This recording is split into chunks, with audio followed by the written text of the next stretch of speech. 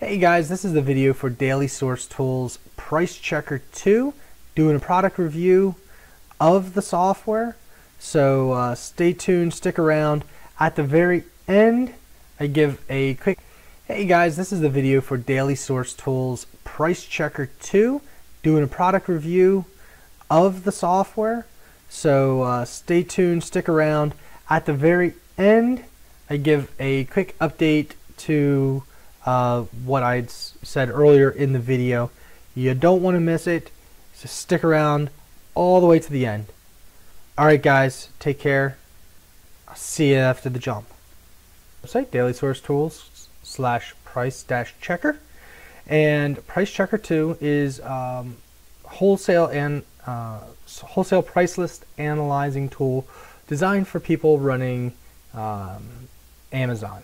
Basically people selling on Amazon. So what they can do is get a price list, and then they can, in like an Excel format like I have over here, and we can then look at that price list and see if we're going to get a good deal here in shipping it to Amazon. You can put all your information in, but we'll go through that here in a short little while here. So this is the software. You can run a demo here. Got that information here. You can see you can run 20,000 items, or you can run 20,000 items for free, and that's just one run, one time load, and then you're done. Or you can buy the unlimited and get basically for an entire month $70, and you can load it up as many times as you want for that hour. So what I've done here is I've created a price list of items I have around the house. I used my handy dandy barcode scanner. This is an Initech barcode scanner. You can see my review to it. I'll put a link down in the description, and I'll actually put a link to where you can buy this on Amazon. Really nice little device. It is corded though, and you can see creates a nice little red line, laser line, and it worked pretty well for this project. Next thing I had was a product. I found this thing laying around my parents' house, and I figured, hey, why not scan it? There's also a whole bunch of books in my list here, and different things like that. So you can see this UPC code is in the list, so we can go through and find that for us real quick. So what I'll do is just scan the barcode, and there it is. You can see it's in the list here. Now what we're going to do is we're going to run Price Checker. I've got Price Checker up and running here. I've selected my input file, which is stevebooks.xls or xlsx. You can see up here, same name as down here. Probably helps to use the mouse, huh? Okay, so basically select the file, and it will analyze it and say, hey, these are EAN files. It has headers, which we do. You can see on line 1, and we have at the very end we have 71 products, and it says the UPC column A, B is the price category. Now I've put in $0.1 or $0.01, which is 1 cent, because they're mine, and we'll just see what, or the products are mine and I've used them already, so I'm not going to say there was any cost to them. I'm not going out and buying them. And the costs are in US dollars, and all the different settings I have set up. Now my estimated ship costs are 70 cents per pound, and I just heard that that's a good number to put in there. So you can go through all your settings here and make sure you get all your settings set up. Now these settings are all currently in clear type format, so I don't really want to show you these numbers, otherwise some bad things could happen to me. Anyway, so yeah, so now it's going to be creating this file here on my desktop, and we're going to click start. Goes through, tells me some of them are wrong IDs, which is interesting, seeing as how they're all barcodes that I've scanned from the back of packages. And then in approximately 15 more seconds, these guys should be done. Sometimes it goes a little bit faster than others. I think it's doing something with checking the actual products out on the internet. So now let's go ahead and open up one of these products here, or open up the list that it created. So we're here in the list that it created. Now I'm finding that consistency is not one of its strong suits, because, for example, this time it's found all these products in Amazon. And I can actually open up an older version of the document. See if I can find that for us here pretty quickly.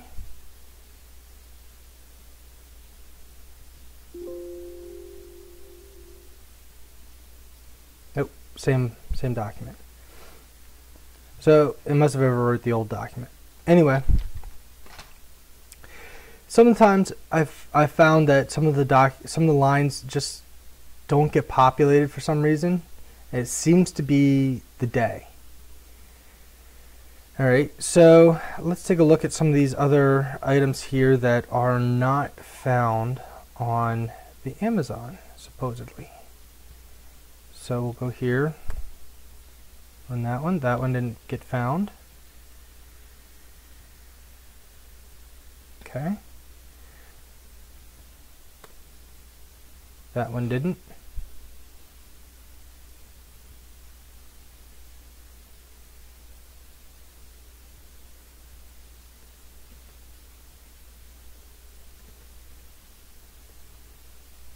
Nor did that one.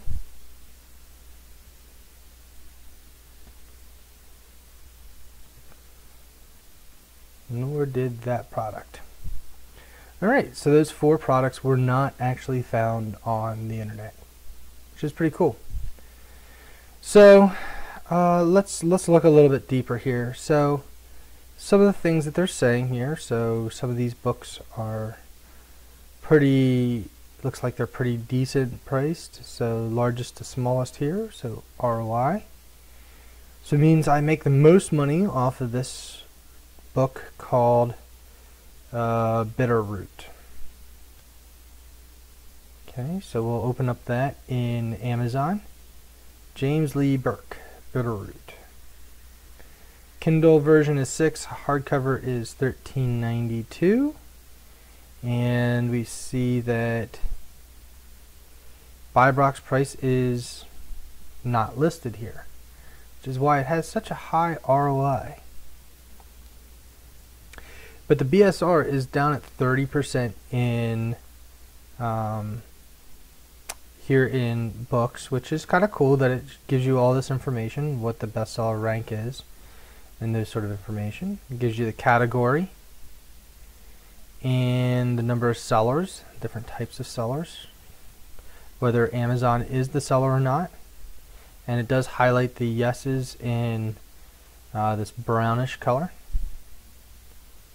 And there it comes back with the reference price. And here's the estimated shares of sales per month. So estimated sales per month says 5. So that would say that at least 1 every 5 days of this particular book is being sold. And if 1 every 5 days is being sold, it probably wouldn't have this BSR. But anyways, 16 million BSR. Let's take this over to a program called, or a website called FBA Toolkit.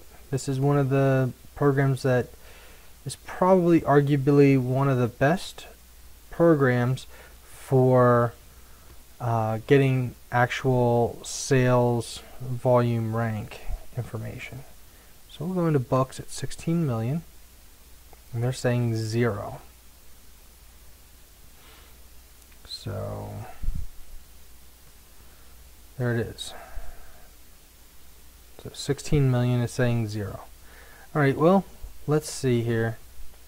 So that here we're off a little bit for the number of sales.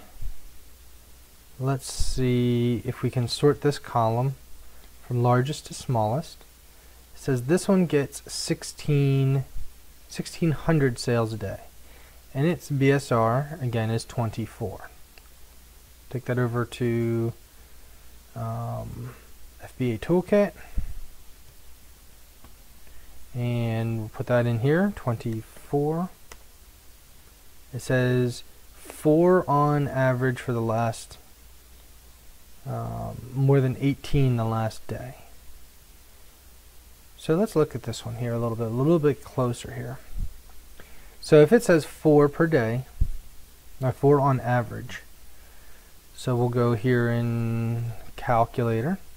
So 4 times 30 is 120. So here they're overestimating by quite a bit compared to FBA Toolkit. There's some other tools that you can use, Amazal, Jungle Scout. All of them estimate pretty close to what FBA Toolkit is. I found that in generality, Price Checker 2 is usually very, very generous with the number of sales per month. This one, for example, is 25,529. So 25,529 says 1 in the last 30 days average per day. So that's 30 books a day. So there it's estimating over, or 30 books a month, I should say. So here it says 134 books per month. So that's quite a few more than what I would consider a decent average, or a margin of error. I think those are really far out of whack. So for that information there to be incorrect and not picking up all the buy box prices or the information needed to calculate the ROI, I think Price Checker 2 has some really nice features, such that it will automatically select all your information and run through the entire list. But I think there's some definite drawbacks. The drawbacks that it will sometimes not find all of the products on Amazon, even if they are listed, and it really seems to depend on the day.